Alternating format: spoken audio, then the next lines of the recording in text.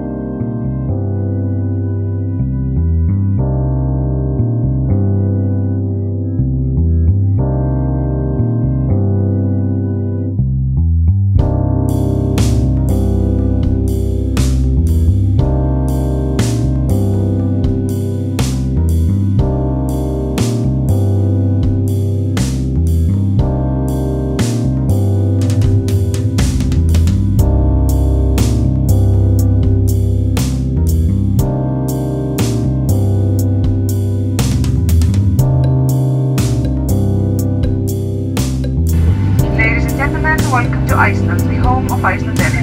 The local time is 3:30 p.m. Please remain seated with your seatbelt fastened until the seatbelt signs have been turned off.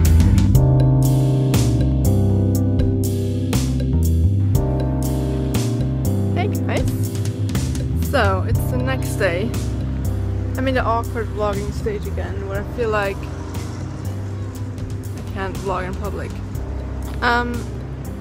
There's the City Hall of Reykjavik, if you were wondering. Is it City Hall? Something like that. There's a cat.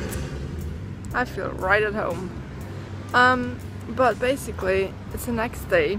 I haven't vlogged in a while because I'm staying with a friend that I know from way back. We went to school together. It was just really fun. We hung out with our friends and had like a really fun night.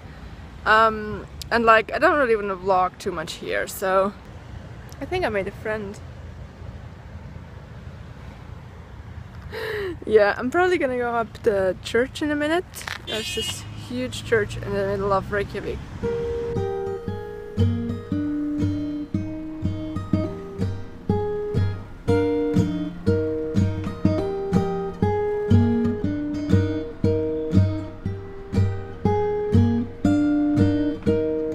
Early in the morning I was still in bed. He called me just in time when the sunlight comes. He said I was asleep, I didn't do too well. Would you be a friend and take a walk with me? My friend's been telling me that I should let you go. You broke a lot. Hey guys, good morning. It is the 10th of June, Friday, and I'm going on a snorkeling trip in the Silfra fissure, and I'm going to a cave as well, to a magma cave jumper thing. So come along! It's a very gloomy and grey day in Reykjavik. So the day started out by going into this cave that is basically a lava tube. It's about 1 kilometer long, so not too bad. Apparently the definition of a lava tube is that it is more than 15 meters long, and that at least in some point of it, or in some part of it, you can reach complete darkness.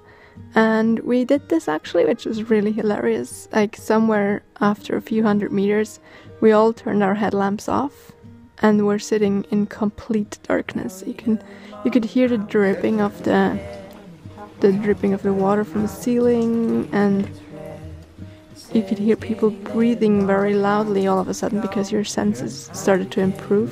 But even after 15 minutes, because we were sitting there for quite a while, you could not see your own hand moving in front of your eyes, which was such a fascinating thing. Collapse, but after the sauna was first formed, by that sense, basically. Okay. And the cooling period of the lava tube is what? 4 years. Wow. Yeah, it's a few years. Yeah. So guys, we're gonna go here. Here we're gonna have to throw a little bit, but not too much, because it's only maybe 3-4 meters. People do the ninja roll. I don't understand that, but that's what they say. But you can go like this, just slowly, put your leg and your hand. Yep. Or two, but it's only a couple of meters, so. Are you ready? I'm ready.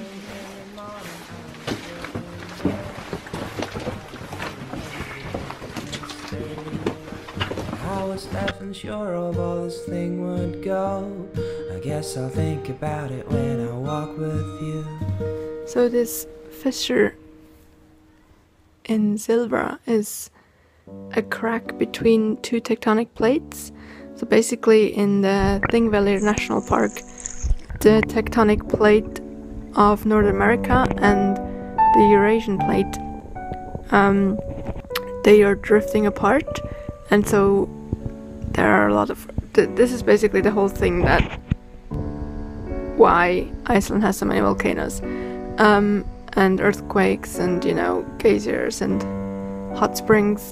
But in this national park you can see really well how it's drifting apart, like right in front of your eyes. Apparently it moves 2 centimeters every single year, and somewhere between those two plates there's a huge crack that goes down so low that it filled up with water, and there's now this very slow current stream that you can snorkel in. At some point I actually looked over something that seemed like the edge of an underwater cliff, and it went so deep down that I kind of had a case of vertigo for a minute, because it was so fascinating, like how that drop literally just opened up and it felt like it was gonna suck me in, but obviously didn't. But I was absolutely epic. Just those colors and the just everything. Just amazing.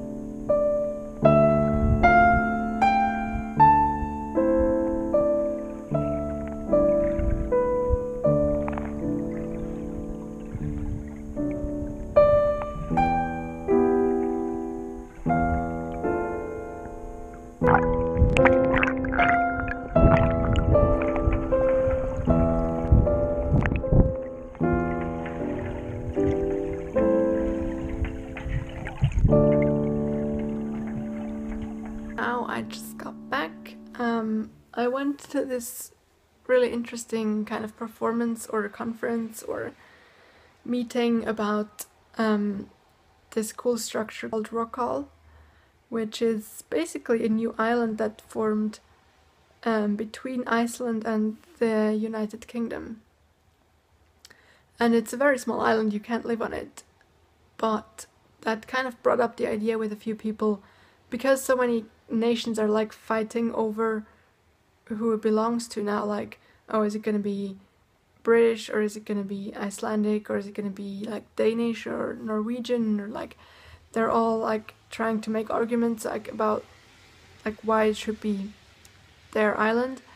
And that kind of brought up the discussion with some people, like what would you do if this would like be a new nation, even if it's not like you can't live on it, but like what, just in general, what does it take to build a new nation? And that was really interesting, and they're setting up these workshops now in Reykjavik where you can like go and like just write down your thoughts or tell them about the things that come to your mind when you think about what could be abandoned. as a social construct that we have now in a new country, or what should be like established, or like just very, very interesting conversations. And quite simply put, creatively sketching is a lot easier if you have an empty canvas, and we took rock all to be ours, and we invite other people to come and basically use our empty canvas to project what they find to be wrong or good or whatever in their own daily experience with society. So in that way, it's easier for people to sort of grasp in a sort of scale model what they're basically experiencing, what they would like to see in the world, rather than things they want to get rid of, things that annoy them. And we think that's a far more productive and playful and fun way to deal with social and global, financial, technological problems. And that's like just, that really sums up my stay in the city very nicely, because it's just so full of like spirit and like ideas and crazy mindsets and like variety of people and ideas. And like, yeah, I'm repeating myself, but like really Reykjavik is like, I didn't expect it to be like so like out there and vibrant and colorful, but it really is. And I'm so happy that I got to know the city in a way that I wouldn't have like otherwise as a tourist, because I stayed with a friend and I like met so many of her friends, like locals, and just it was so amazing. I'm gonna go to sleep soon.